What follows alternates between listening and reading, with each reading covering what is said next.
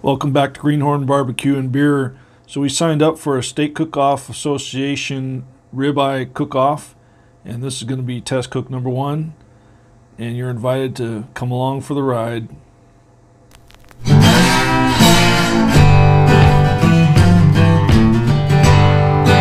So we're starting here with a couple of ribeyes. They're just choice cuts here. Not a whole lot of marbling, but they look pretty good.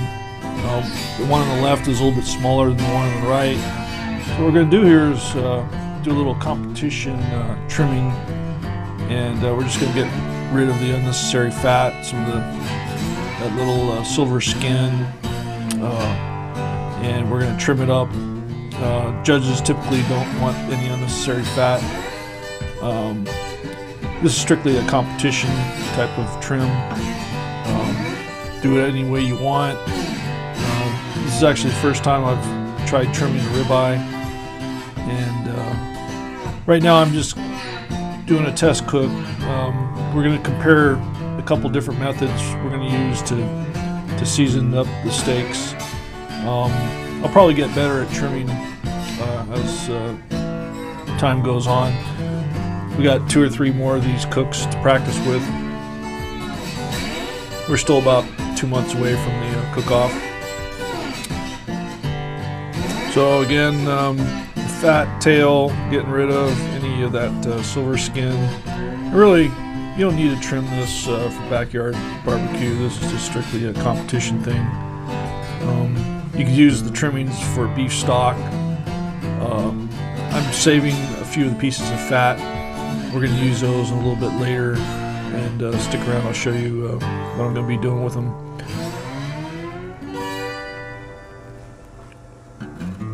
So one of the bigger of the two, we're going to use a schmear, which is basically just some kind of liquid that you put onto the steak. The one on the right, the smaller of the two, we're using avocado oil, and the one on the left, the bigger, we're going to be using Worcestershire sauce.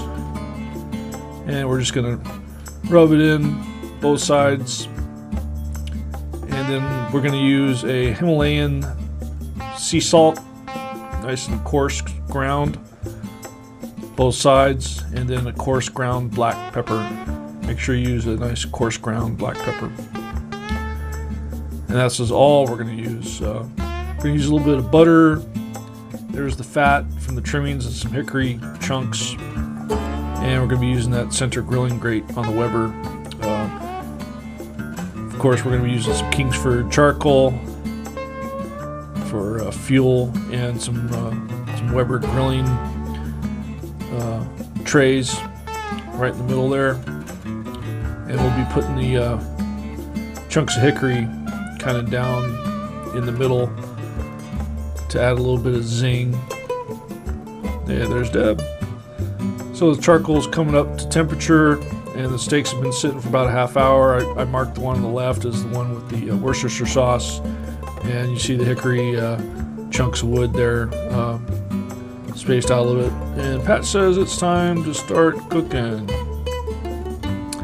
So charcoal's starting to look a little ashy, so we went ahead and put it on. I skipped showing you guys. So what I did is I put the steaks off to the side to kind of warm them up. My choice to do this, a little experiment. I don't want to put them on there too cold. So we're going to kind of let them cook a little bit offset, kind of bring up that temperature slowly.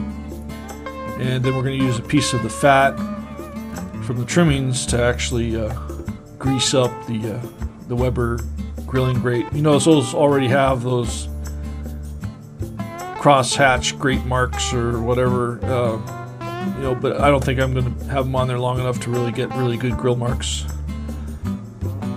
So now we'll just go ahead and put them on there.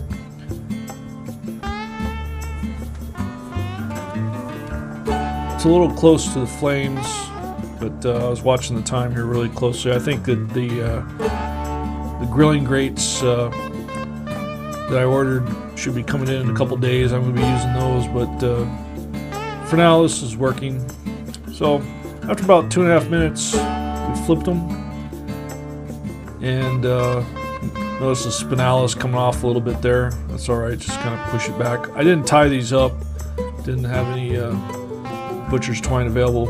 So taking that butter, avocado oil, and garlic salt mix, when you flip them, that's when you want to start basting them with that butter.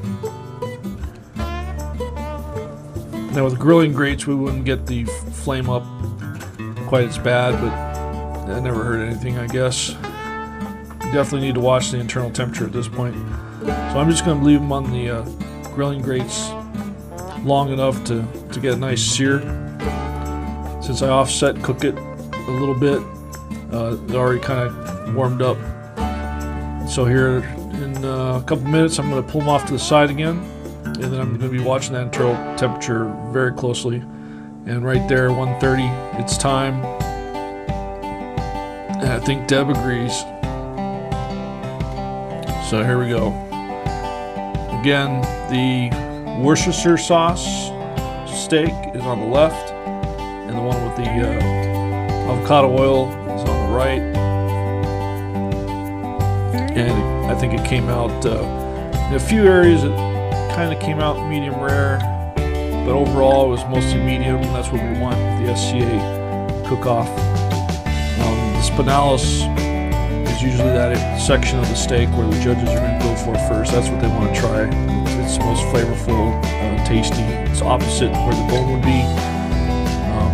Yeah, I just tried a piece myself and it tasted really good. I'll probably do a much better trim next time and get rid of a lot more of the unnecessary chunks of fat and stuff. But for now, it was just kind of a warm-up cook and kind of test my technique.